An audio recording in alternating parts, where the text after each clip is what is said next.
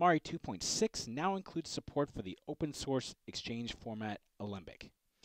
Originally created in cooperation between ILM and Sony, it is now considered the industry standard geometry cache format for pipelines across the entertainment market, supported by most digital content creation applications. The Alembic file format makes bringing animated geometry into Mari a straightforward process. You can now import poses, walk cycles, or even fully animated scenes.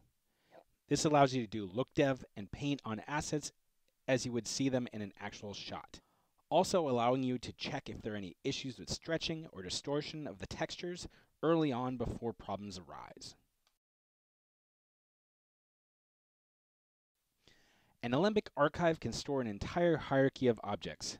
Mari can let you choose how these elements are imported, whether you want them as either separate objects or combined into a single piece for painting. Alembic also adds the ability to import cameras.